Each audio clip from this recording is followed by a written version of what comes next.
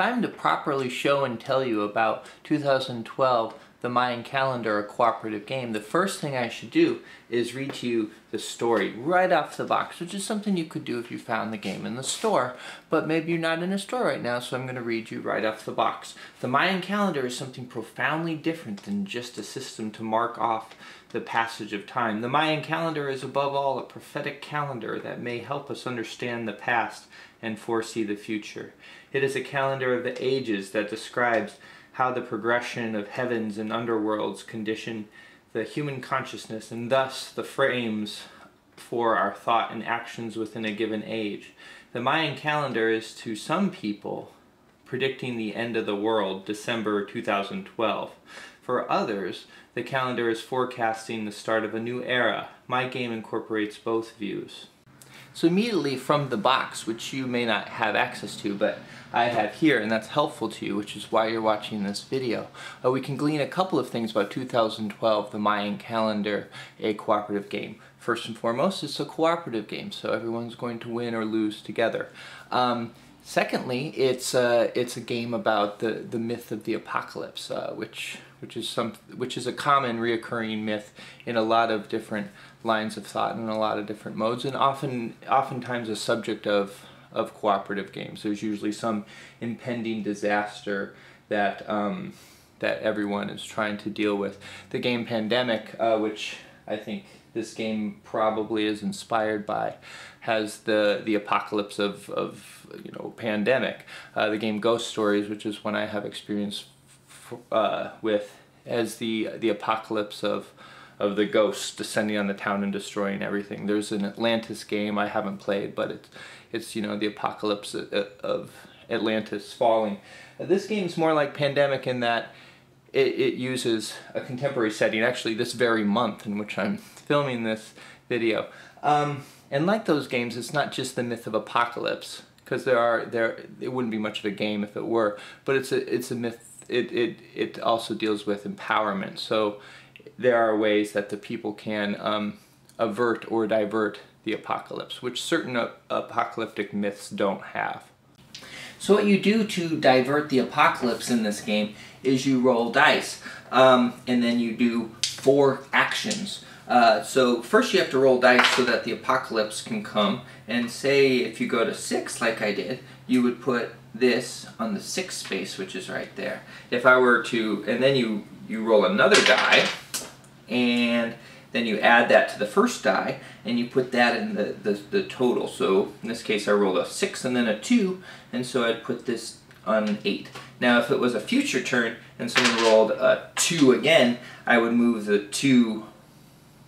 Oh no, if someone rolled a 2 and then say a 6 again, I would move the 8 forward, like so. And so the red blocks, which are the perils in the game, are kind of what brings you closer to the bad result. If they get to these centers of power, see these kind of pinkish squares, those places are doomed. So what the players want to do is they want to use their actions to build up the centers of power, and here's where the game deals with empowerment.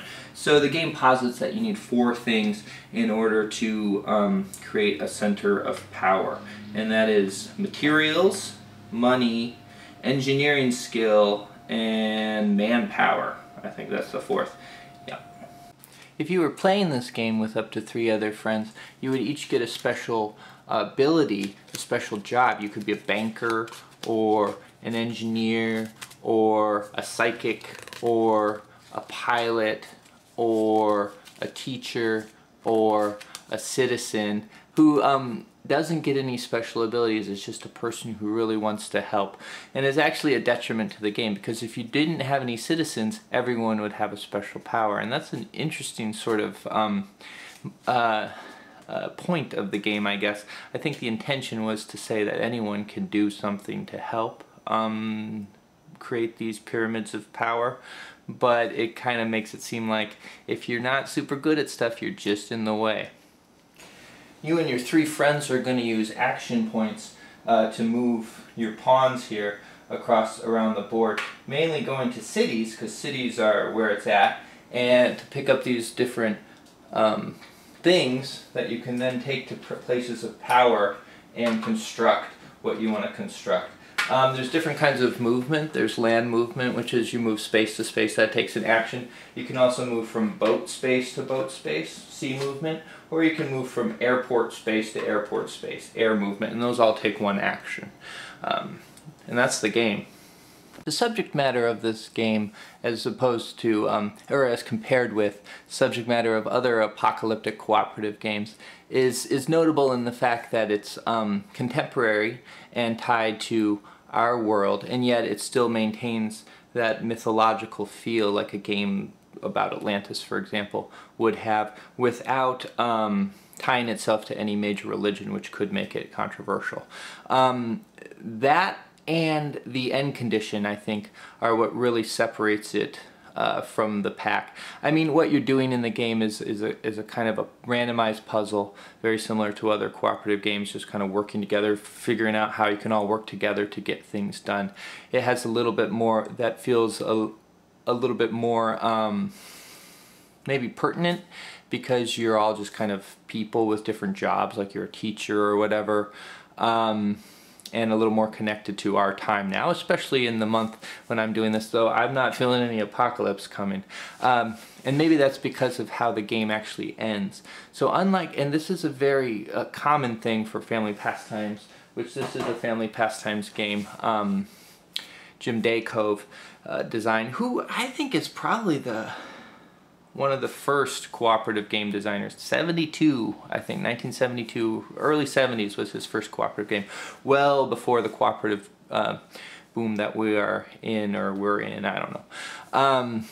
But the thing that really separates it from the other games is the end condition, and that is when the game ends, you don't necessarily lose or win based on how many places of power get corrupted or constructed.